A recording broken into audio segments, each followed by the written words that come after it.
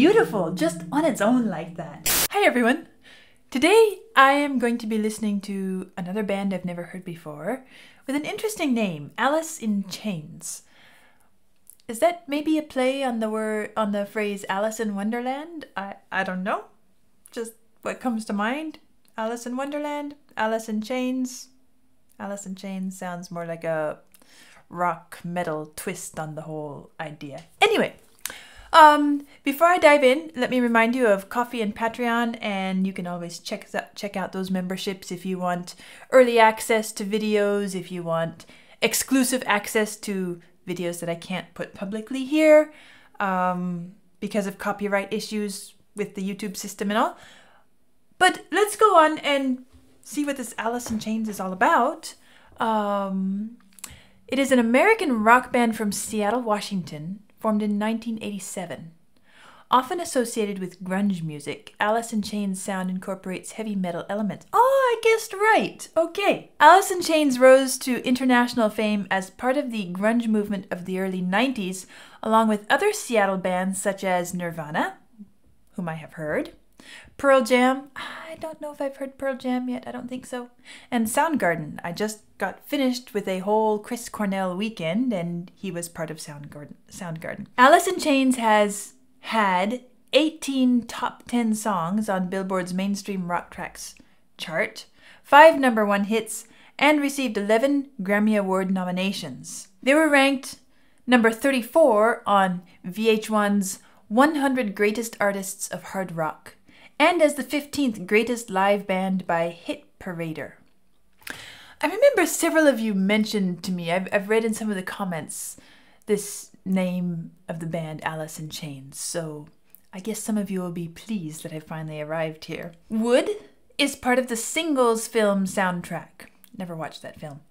Its video received an award for Best Video from a Film at the 1993 MTV Video Music Awards. The song was dedicated to Andrew Wood, an American musician who died in 1990 at the age of 24 after being found in a comatose state by his girlfriend following a heroin overdose. In the liner notes of Alice in Chains' Music Bank box set collection, Jerry Cantrell said of the song, "I was thinking a lot about Andrew Wood at the time. We always had a great time when we did hang out, much like Chris Cornell and I do. There was never really a serious moment or conversation. It was all fun. Andy was a hilarious guy, full of life, and it was really sad to lose him. But I always hate people who judge the decisions others make, so it was also directed towards people who pass judgments." Andrew Wood is the same artist who was honored by his friends in Pearl Jam and Chris Cornell with the project Temple of the Dog in 1991. I guess I just read about that a bit with my Chris Cornell weekend, so it seems that Andrew Wood must have been a very popular, promising young musician to have so many people commemorate him and wish to dedicate musical compositions to him.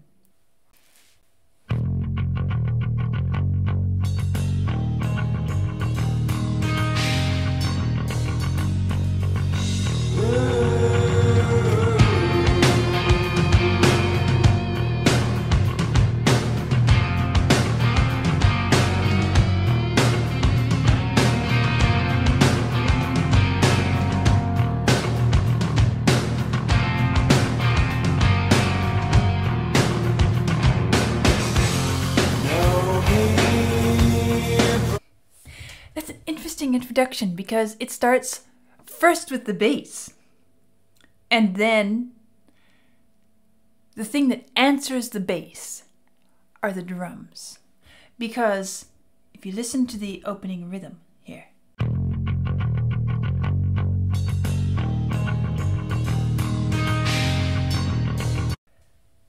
and the guitar comes in and there's some little touches on the drum set, but if you listen to the bass rhythm, ya da da da da da da da da da dum, dum da da dum bum bum da dum ba da dum ba da dum. Now listen to what comes next.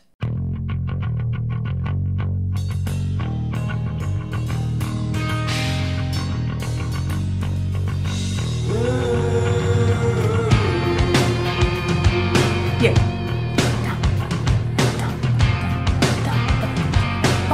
the drums are kind of echoing that bass entrance.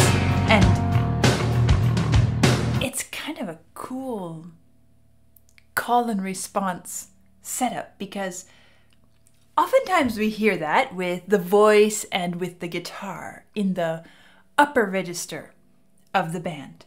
But here we're hearing it in the deeper register, the bass, and then the drums underneath. And that is where this conversation within the music is developing first, or being presented first in this introduction. It's down at the lower end of the instrumental mix. Kind of nice.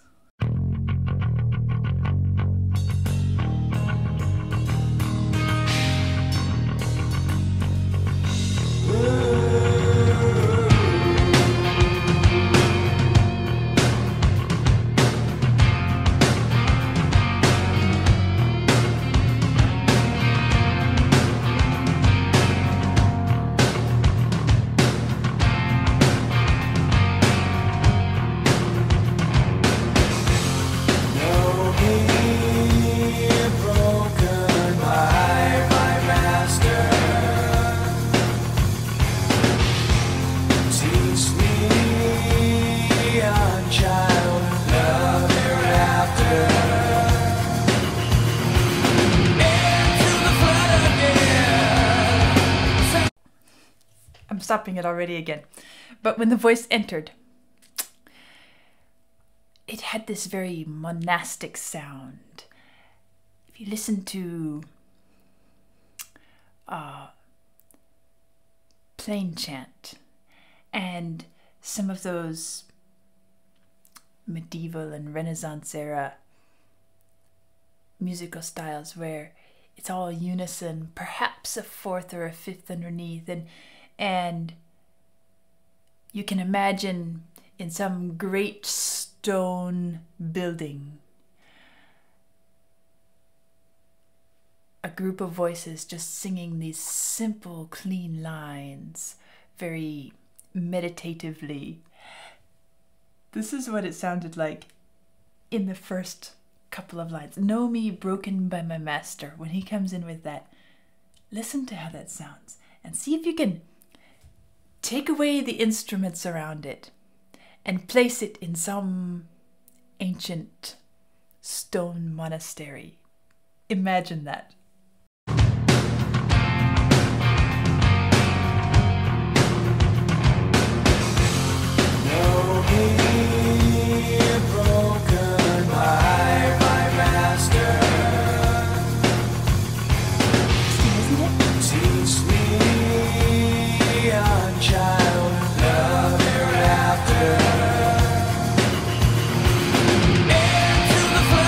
And then it goes a little bit more crazy.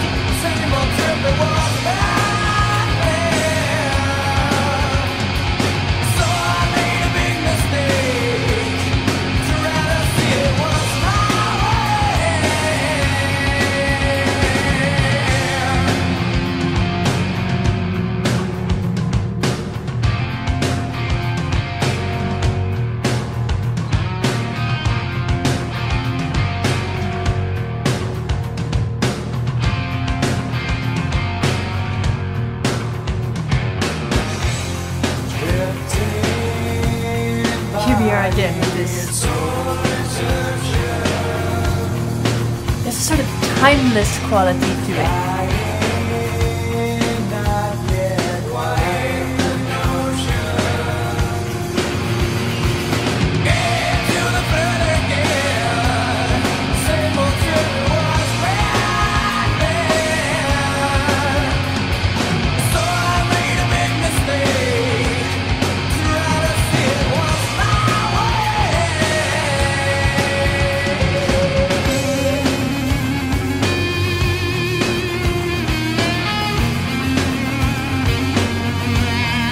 Even this guitar solo has a sort of ancient improvisatory.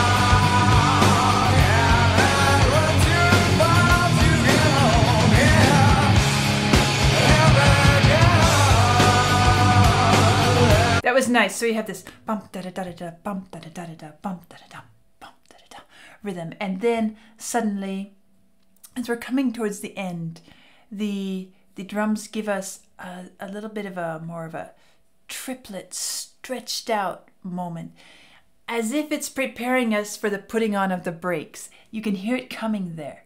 Listen.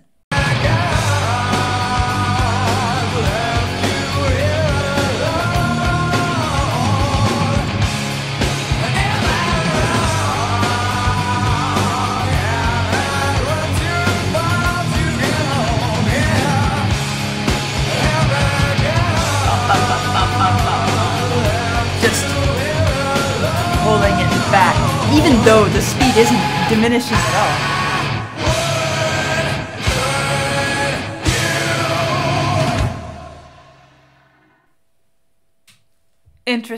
Interesting ending too, because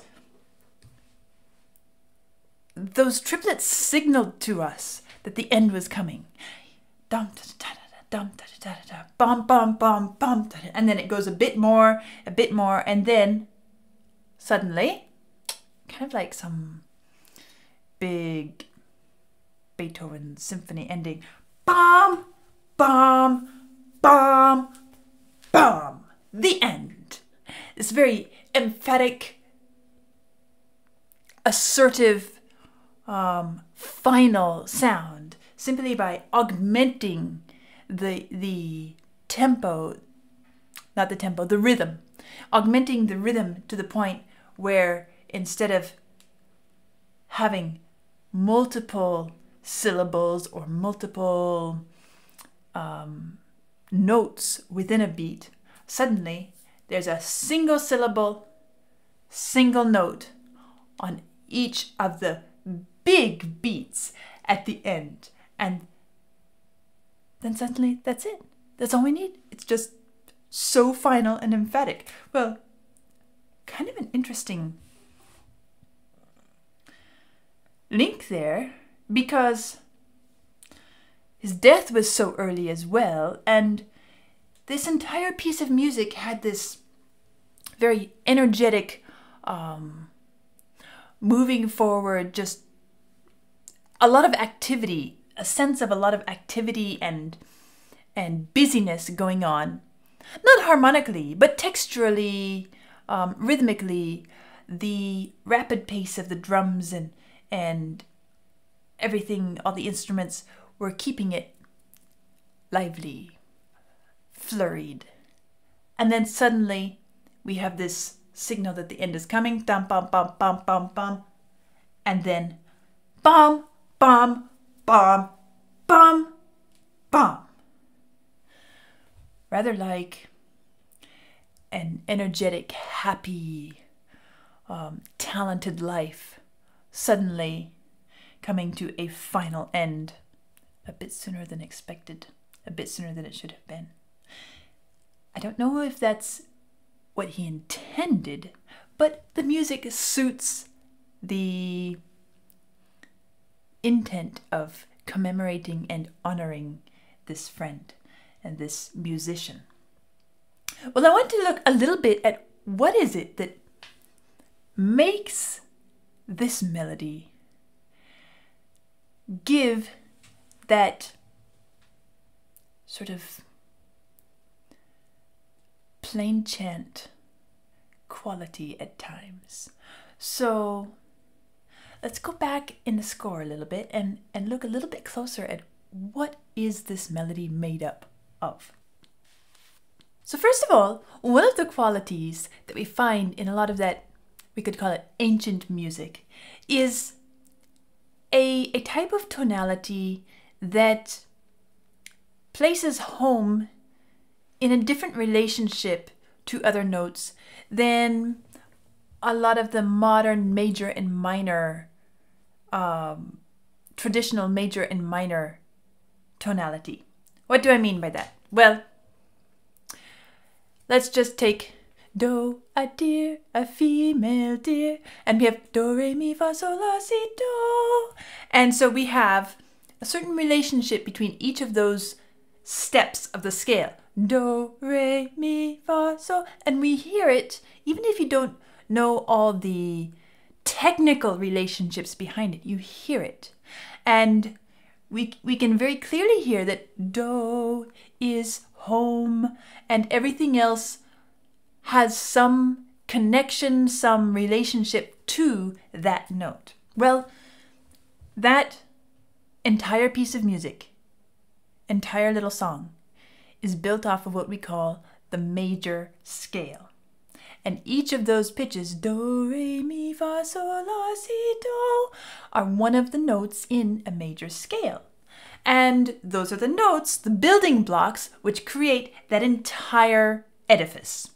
Now, if we go to, well, I know it's very common in a lot of this modern rock music as well, but it also goes way back to ancient times.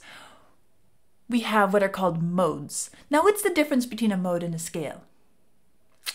Well, practically speaking, you could even call them the same thing. The only difference is that modes, we could say there are a lot more different modes than there are major and minor scales.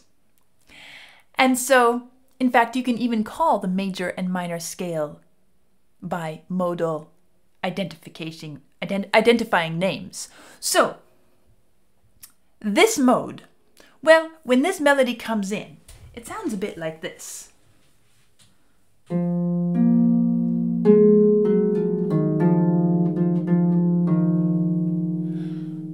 That certainly doesn't sound like do. Doesn't sound like do, re, mi, fa, sol, la, si, do.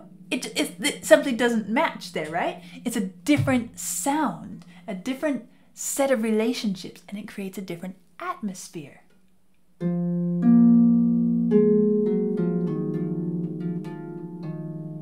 Really beautiful. This one happens to be what we call the Dorian mode. Well, also these first 5 notes are the first 5 notes of a minor scale. So we can name it different ways, but I'm going to call it the Dorian mode simply because it has that sound quality about it.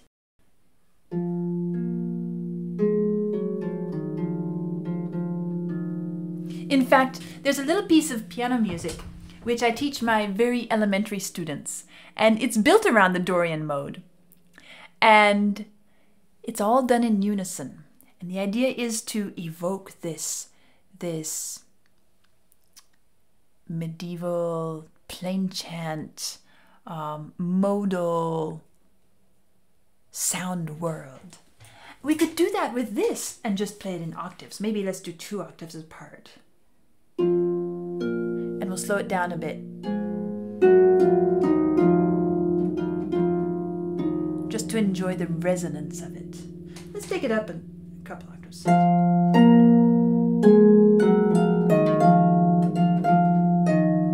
It's so beautiful just on its own like that.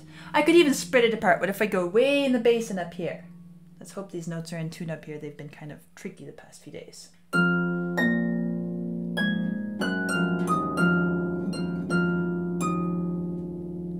Simply by moving it 1 octave here, 1 octave there, spreading it further apart, placing it closer together, we get all these wonderful, subtle,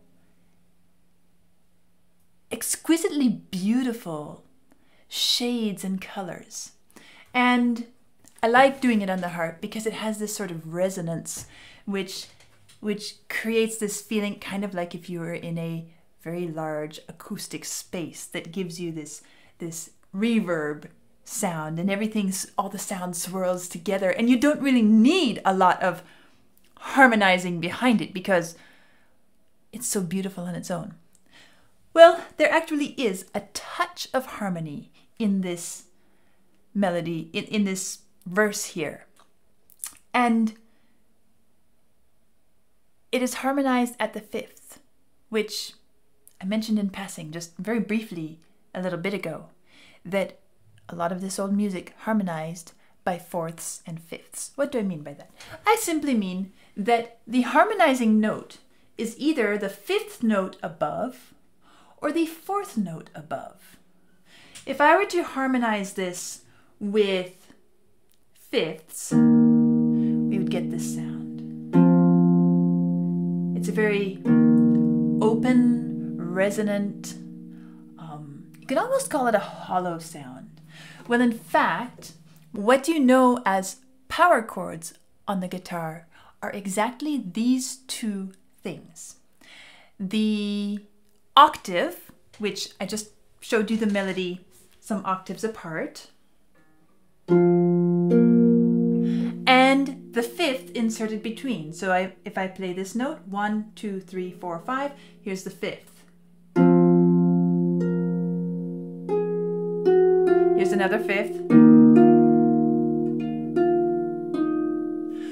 If you listen to this melody as it is sung, you hear what I've been playing, and you hear towards the end of the phrase just a touch of this fifth harmonization. It sounds a bit like this.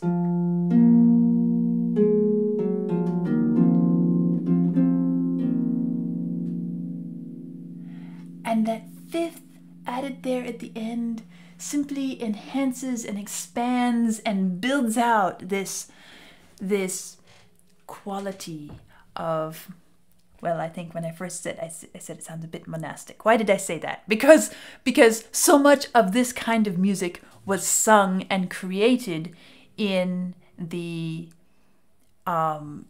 Western European religious tradition of monasteries and cathedrals, and that was where Western classical music was nurtured and grew for so many centuries.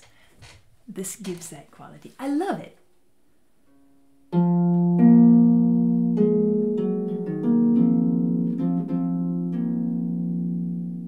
What if I just take the harmony up one octave, just for fun?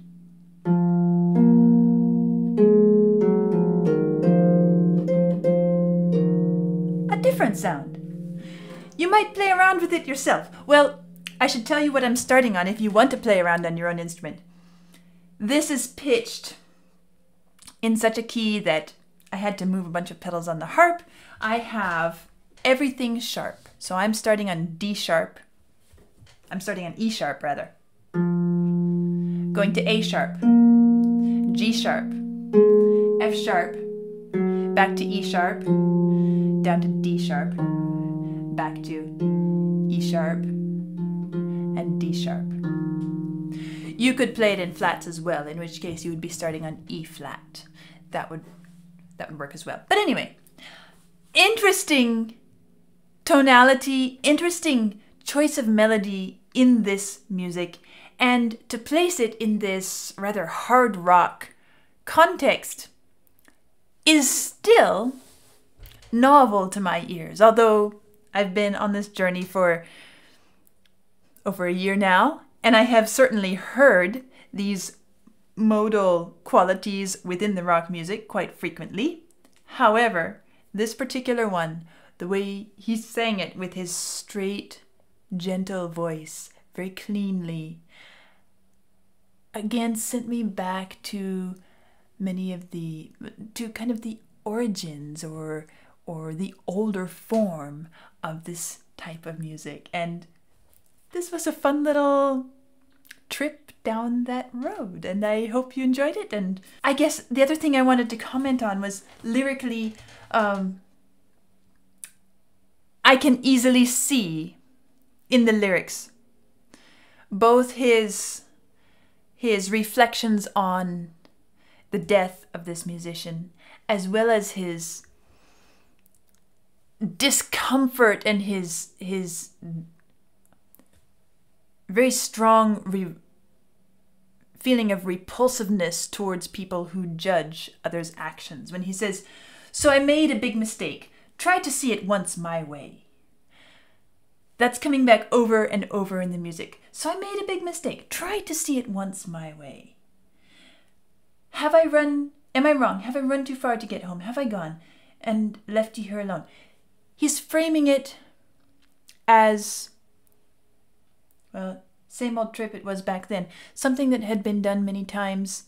Somehow it messed up. There was a mistake. Something happened. You know, it was a heroin overdose. Too much. By accident. It wasn't intentional. It was not something that was ever meant to be done. And yet this tragic ending. So I can clearly find in the lyrics these sentiments of his as he commemorates and honors his friend. Well, this has been an interesting listen, my first introduction to Alice in Chains. I suppose I'll come back and visit it at some point in the future. But there we have it. Wood. And I'll see you soon.